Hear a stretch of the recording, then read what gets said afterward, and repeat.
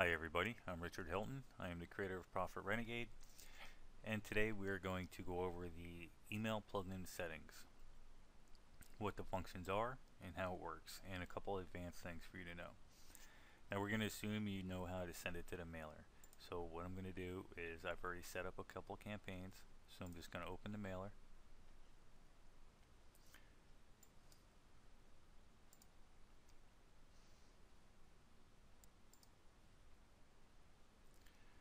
Alright, let's walk through what these settings are. This is your SMTP. You find your SMTP by simply going to your service provider, whoever your host is, and going to their help desk or whatever, or going to Google, typing in the name of your provider and put the word SMTP server in quotes, and it'll pull that up. Same thing for POP3. Now your from name, that's usually where you type in this. However, some services don't allow that. Some services insist that you use the email address of the service provider. I'm just pretending that AOL is my service provider. So even though you wind up having that in two fields, sometimes for some services that's how you have to make it work. Your username, that's what your service provider, your host, provides you with. Same with your password. You just put the information in. I'm just going to put Z's in so you can see what it does, and I'm going to click add, and that puts it at the bottom of the list here. If you want to edit it, if you want to edit your account, just click on it and click add again, and once again puts it in at the bottom with it being edited. MIME, that stands for, I think that stands for multi-purpose internet mail extension. What does that really mean? That means if you send out these big honking emails, it can support it. UU encode is an old format. It's there for very specific service providers, usually small ISPs. So 99.9% of the time you will not use UU encode. You will use MIME. This drop down window, what that is for is the urgency that you're trying to send out the email. If you stick it on high, almost everything you send out is most likely going to go in a spam folder. Don't do it. If you click on low, what happens is it's the lowest priority. So literally you send the mail today, they might not get it for a week. So I would just suggest the normal setting. That means when you send it, they send it. When it gets to the mail server passes it on to the client, to the account holder. You can check this HTML if you're trying to send out HTML. If you want it, if you have it saved as .html, just check this. However, a better way is if you do not check the HTML and you just simply copy and paste the HTML into a text file, or rename the .html, .asp, .htm, .php, blah blah blah. If you just rename that to the .txt and load it in, of course, in Profit Renegade, not the mailer. This login box you almost always need, and the pop login is if you happen to have a server that requires you to pop into your account before it allows you to log in and send. A lot of times, if you can't get it to work, uncheck one of them, try it. If it fails, uncheck that one, try the next one. You just got to play with the settings, or go do some reading on your on your service provider, or I keep saying service provider, but I mean your host. Settings.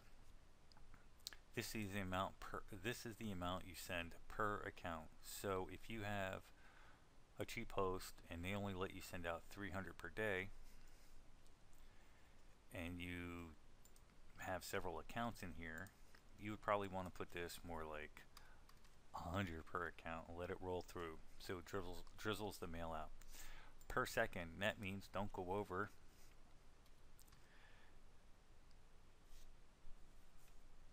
Do not send more than 100 per every 10 seconds.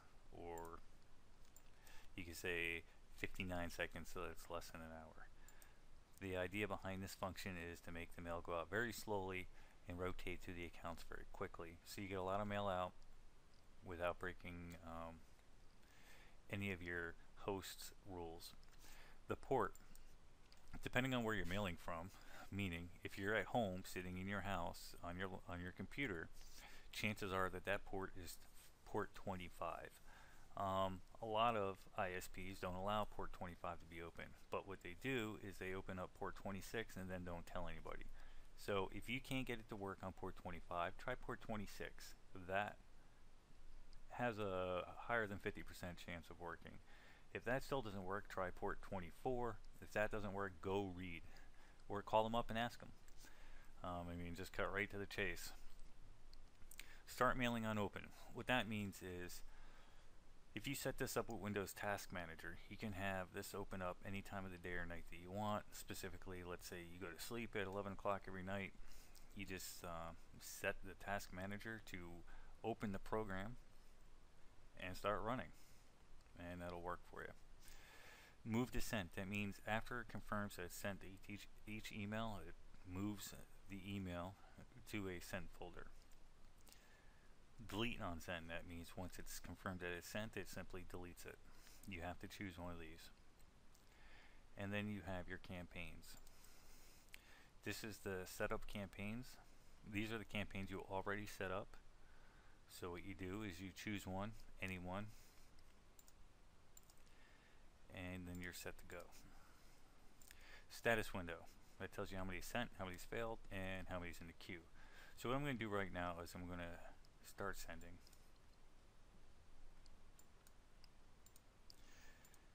And I need to get that out of there. That's bogus, so we don't want to try and send through that.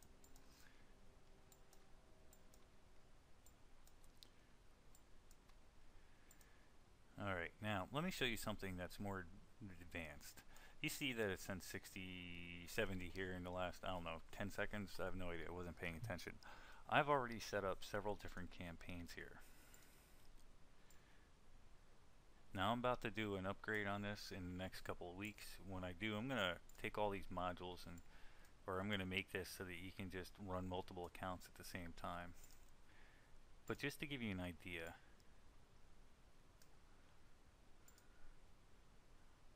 I think it's this one.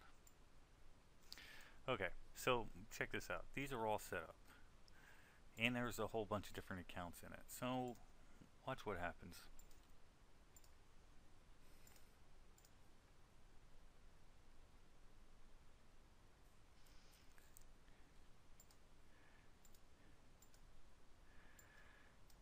Alright, so I don't really want to just whack these.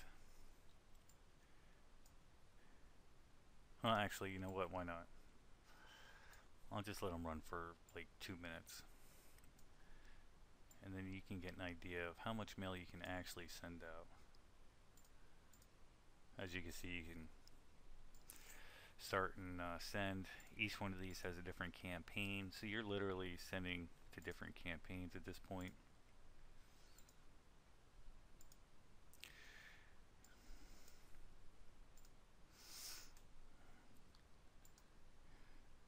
So I'm going to let it run for 1 minute. The video is 8 minutes and 40 seconds right now.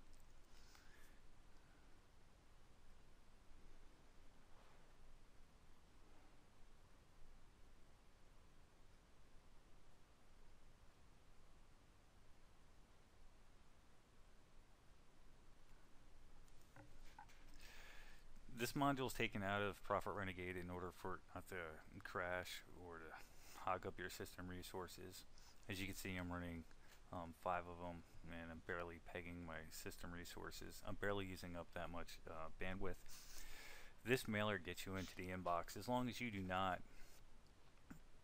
as long as you don't use really dumb subjects, as long as you don't use words that you know are going to get filtered into the body of the ad itself, then most of this is going to go into the inbox.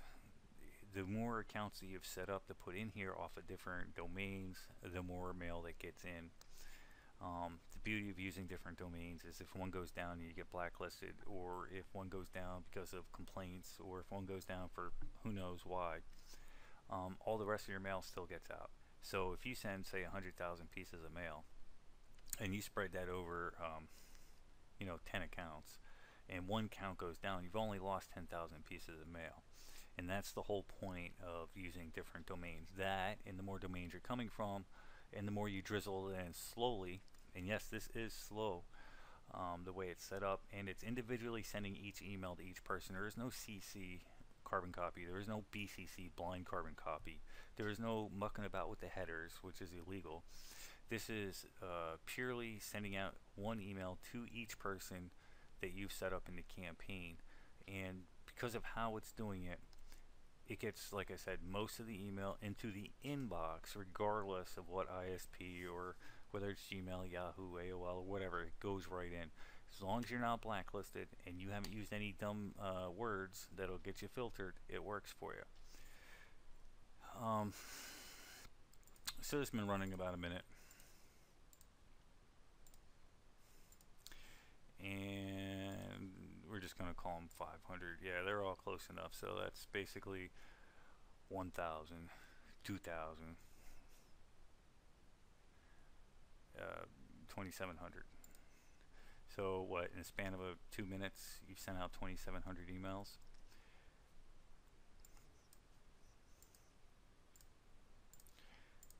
And that's only opening up 5. So what is that? 2,700 times 60. 2,700 times 60, because there's 60 minutes in a thing. So look at that. It's sending out about 160,000 an hour on the bare minimum settings. If you don't think you can make some money sending out 150,000 emails an hour, then you just don't know how to send out. You just don't know how to do emails. And I'm going to be writing up some tech sheets on how, or some hints on how to send emails, the best type, how to keep them small, the type of stuff you want to keep out of it, the best times of data send, blah blah blah. Look for it here in about a week or two. I'm a slow writer, but I got a really fast editor, so once I'm done, she'll handle it, and we'll get it up on the site for you. I think I answered, or I think I went over everything that you need to know with the with the email plugin. If you have any questions, or if I was confusing on something, just let me know.